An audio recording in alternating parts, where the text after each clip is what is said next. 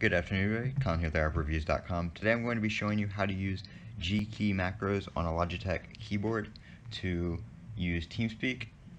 So normally you would have to set a hotkey in Teamspeak if you want to use push to talk, and normally it would be a key that's already assigned to something like in a game or something like that. So to make it a little bit easier, you can install a profile in Teamspeak.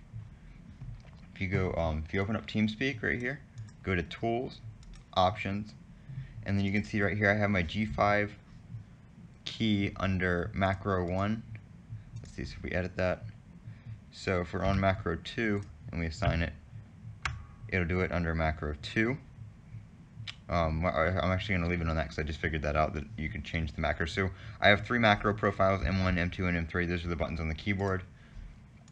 So under M2, when we have Teamspeak open, the profile is already installed on Teamspeak, which shows up in Logitech gaming software. So I'm just going to connect to a channel real quick. I'm going to use this one right here.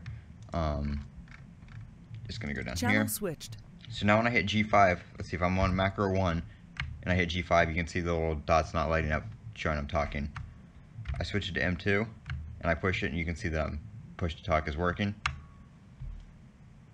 So how you install this is, I'm just going to disconnect from that real quick. You go to Tools, Options, Add-ons. Right here you see the G key plugin. So if you go to Browse Online, there's a bunch of different ones you can use, but you're just going to want to type in Logitech, and it's the G key plugin right here. So I already have it installed. So once you install that, I would recommend restarting Teamspeak. Just close it and open it again. Open up your Logitech gaming software, and under your G keys down here, you can see since Teamspeak is open, if I close Teamspeak, it'll just be the default profile. So if I close that and reopen it,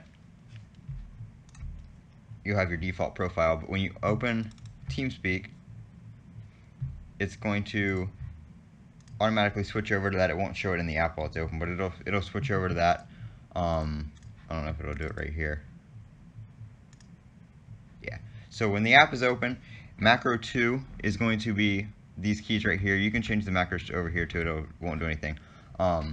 But so you have G1 through 5 and 6 through 9 to use in Teamspeak. So whatever macro setting you have on your keyboard it will show in Teamspeak. So like if I go here, hotkeys, and I go to assign a hotkey, since I'm on G2, when I push M5, you can see G5 on macro set 2, macro profile 2 is what it's going to use. If I change to macro 1 and go to do it, it'll show it on 1. So you can still use your different macros. If you open up Teamspeak and you're on macro 1, it's not going to do anything. If you have macro 2 assigned, which I'm going to use macro set 2. So like I said, I can go over to 1 and hit push to talk, and it's not going to do anything. So that's how you install that. That'll automatically show up when you have it installed. If it doesn't, you just go to your scan for games here, let it do a scan. It doesn't always show up right here, but like I said, it will come up here once you install the add-on in Teamspeak. So you can have all these G keys right here, and then you can still have your default keys on something like macro 1, and then you can have these over on macro 2. So that's how to use your G keys with Teamspeak without having to actually use a keyboard command like Control or Z or a letter or something like that might interfere with your game. This has been Colin with AppReviews.com. If you have any questions about installing this, just go ahead and comment below, and I will definitely try to help you best I can.